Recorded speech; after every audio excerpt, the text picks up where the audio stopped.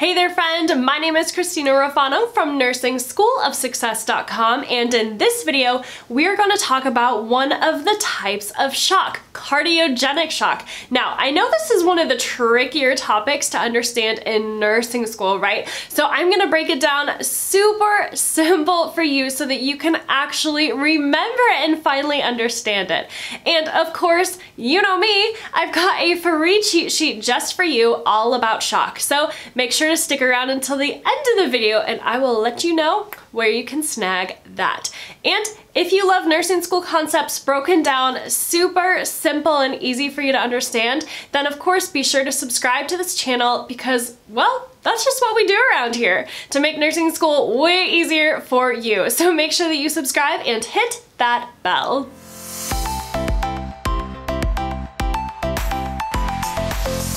Okay, so before we dive into the nitty-gritty of cardiogenic shock, we need to first understand shock itself, what it actually is.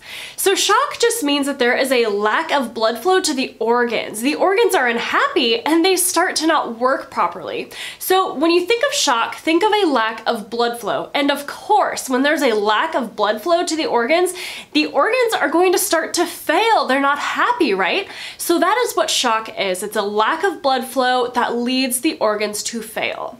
And cardiogenic shock is a type of shock. So let's talk about that.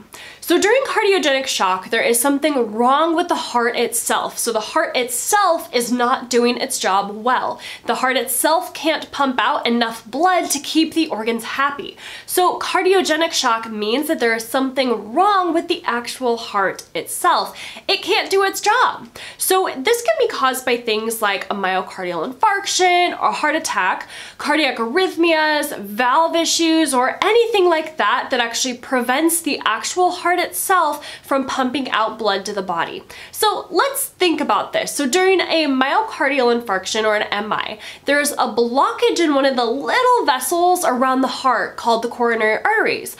So the heart itself is actually not getting blood. And of course, if the heart isn't getting blood, it can't do its job. So in the case of a myocardial infarction, the heart itself isn't working properly because it's not getting the blood flow that it needs to function because of that heart attack, that MI. Now, what about cardiac arrhythmias? Well, during cardiac arrhythmias, the heart is going all crazy and it isn't able to consistently give blood to the body. Again, this is a heart issue.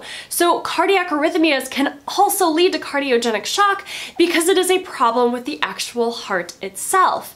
And the same goes for any valve issues within the heart. If the heart valves aren't moving blood in the right direction, either they're letting blood backflow or they're too narrow and not letting enough blood move forward into the system, then that can lead to a lack of blood flow to the body too, which can also lead to cardiogenic shock. Now this is again a problem with the actual heart itself. The valves aren't functioning properly. So because it's an issue with the actual heart, we call it cardiogenic shock. So obviously, if the heart can't pump blood out to the body and do its job well, there's not enough blood going to the organs and to the rest of the body. So shock is possible in these cases because there is a lack of blood flow to the organs. And that is cardiogenic shock for you. Cardiogenic shock simply means that there is something wrong with the heart itself, so it can't function properly, which causes a lack of blood flow to the organs and to the rest of the body, and the organs start to fail. And like I promised, I've got a free cheat sheet just for you to download. So there's a link to that in the description below, so be sure to snag that. And of course, if you liked this video, let me know. Leave a comment below, hit that like button, share it with your friends, and of course be sure to subscribe and hit that bell so you never miss a video ever. Thanks for being here, friend, and thanks for being awesome. Now go become the nurse that God created only you to be, and I will catch you right back here next time on the Nursing School Show. Take care.